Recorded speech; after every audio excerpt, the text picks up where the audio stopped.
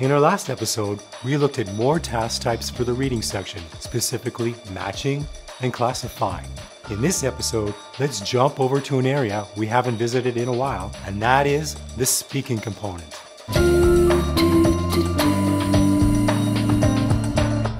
Hey guys, welcome to the 30th episode of Hacking IELTS. For those of you who have been watching the channel since episode 1, I really appreciate your support, and you've seen the look of the episodes gradually change since August of 2019.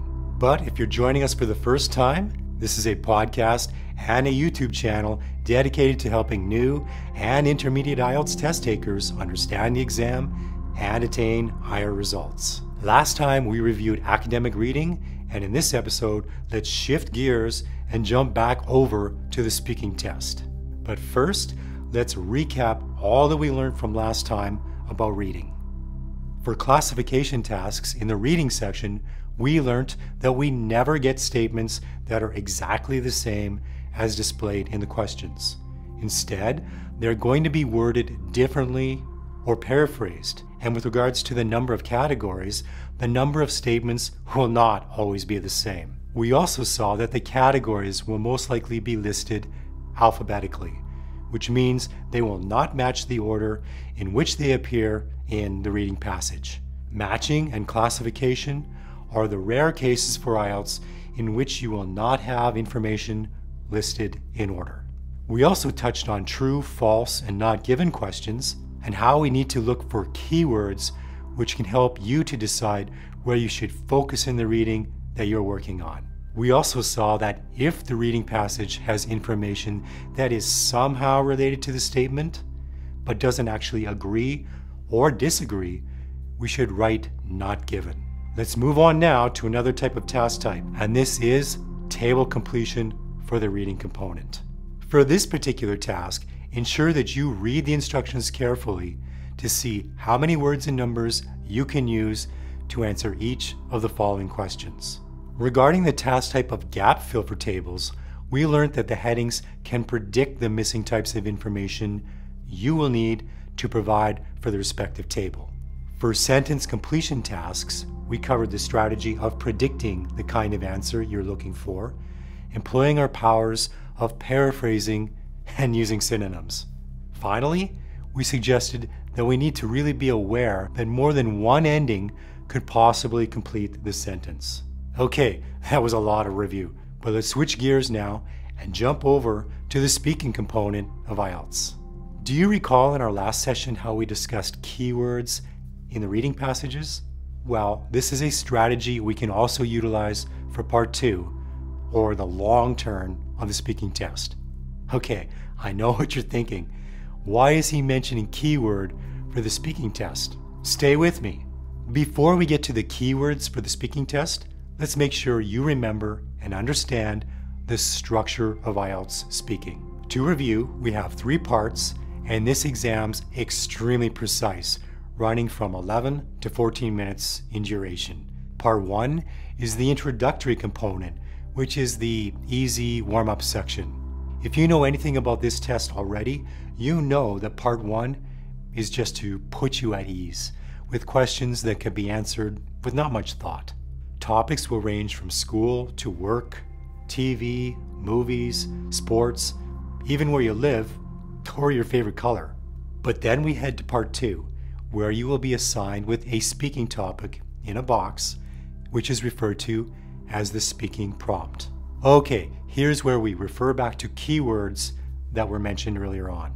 You won't be able to write on the prompt booklet that's provided by the speaking examiner, since it essentially contains all the speaking prompts used by the examiner on the exam day.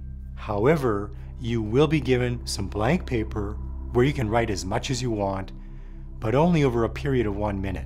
While you can't underline or circle keywords from the prompt, you can write down these keywords and then all you know about them in point form. As a reminder, you have only 60 seconds to plan your speaking for this part of the test, so avoid writing complete sentences. Heck, you could even write your ideas in your own language if it's going to be faster and easier. The main thing is that you try your best to organize your points clearly and in a logical manner before you start the long term. Unfortunately, some test takers fail to catch these keywords, and some people choose to not even write anything at all. Look, if you don't want to stumble through this part of the test, it's best just to jot down some notes and make sure you're prepared before you start to talk. An even better option would be to get online, find some speaking topics for IELTS, then perform the following exercise. First, time yourself for a given writing prompt. See how much you can write down about the topic in 1 minute. Next, try to speak on that topic for 1 to 2 minutes. You'll see how difficult it is to continue before you dry up and can't keep going. If you can speak on a given topic for 1 minute, you're doing all right. But if you can speak on a given topic for nearly 2 minutes, well, that's going to be exceptional. Why? Because your examiner will want you to speak as long as possible in order to assess your speaking skills accurately. Don't be concerned if you're talking for too long, since it's the examiner's responsibility to interrupt you, informing you that this part of the test is complete. Afterwards, you'll be asked a few follow-up questions about this task just to close this section before moving to part 3, which is a dialogue related to the subject of part 2. And guess what? Some examiners claim they may know a test taker's score 30 seconds into the test, but really, the examiner should be assessing you through the entire exam, right from part 1 up until part 3. If you have a friend who is also taking the test, why not give each other speaking topics and then time each other? You could even find the IELTS speaking rubric online to see how you'll be evaluated. Remember, no one is ever born an exceptional and articulate speaker. Like most things in life, it's a skill that takes time and practice to develop. It's a skill that you too can have if you put in the hard work and stay focused. Let's part things here with a fantastic expression. Anything worth doing is worth doing poorly at first. Okay, this wraps up things for this week.